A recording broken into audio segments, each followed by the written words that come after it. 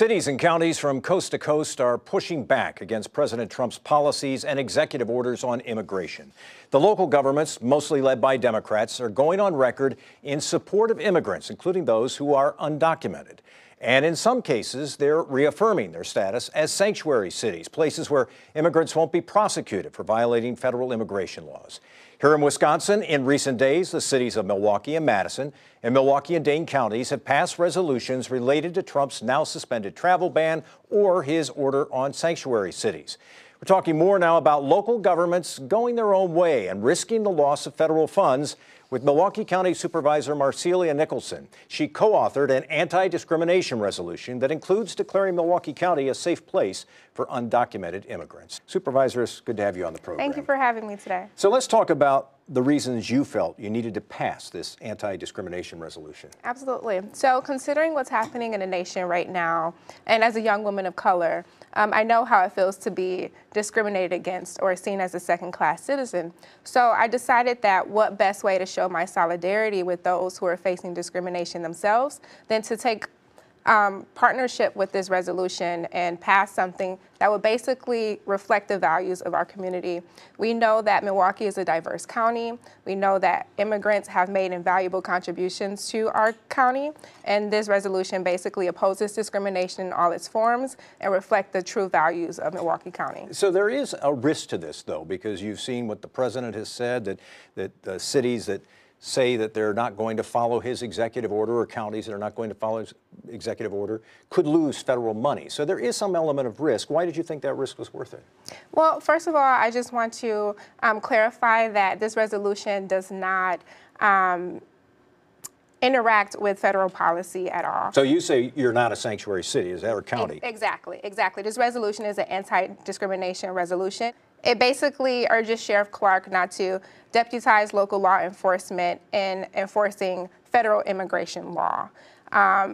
Detainer requests are just that, requests. They are not requirements. Are you worried about what the sheriff will do? Because he has said, I support President Trump and I support this executive order, that he intends to follow what the president has asked for. Sheriff Clark has basically shown us that he will do whatever he wants to do. We have seen this in a way that he's spoken about communities of color. We have seen this in a way that he has disrespected residents of Milwaukee County. My only hope is that he begins to realize that he should treat all residents here with dignity and respect. My hope is that he will open his heart to allowing a community to reflect the values of the nation and not rip families apart.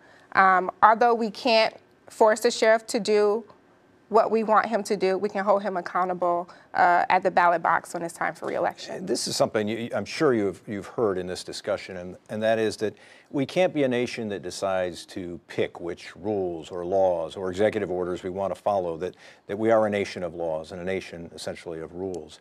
What do you say to people who say that, you know, what is Milwaukee County doing? What is the city of Milwaukee doing when they're sounding like they're maybe going to look the other way on this issue? What Milwaukee County is doing is setting a precedent. It is saying that we are a democracy and not a dictatorship. We are crafting policies that reflect the true value of our residents here in Milwaukee County. We are sticking up for those who belong here, who have every right to be here, who have made invaluable contributions to our society. I don't see this as defying federal government.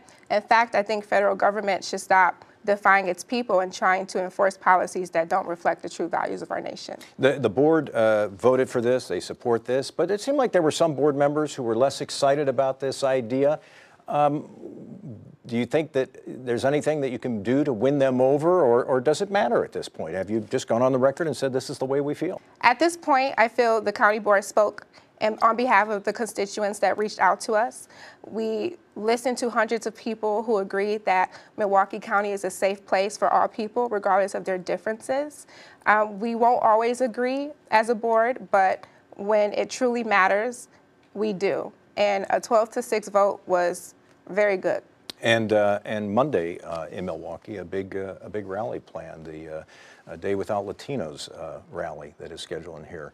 I assume the message there is intended, again, in part, for Sheriff Clark, correct? Well, this message is intended for all those people in Milwaukee County that agree that immigrants helped to found this nation, that immigrants built this nation, that immigrants make invaluable contributions to our society. And so I'm excited about this rally. I think it will send a clear message that we stand together united against discrimination. Supervisor Marcelia Nicholson, Milwaukee County Board, we appreciate your time today. Thanks very much for being with us. You bet. Thank you. And now we're asking for your thoughts. What do you think about local governments doing their own thing and defying Trump on immigration issues? You can tell us by liking and sharing up front on Facebook. Coming up next, Governor Walker's big challenge on his newly released state budget.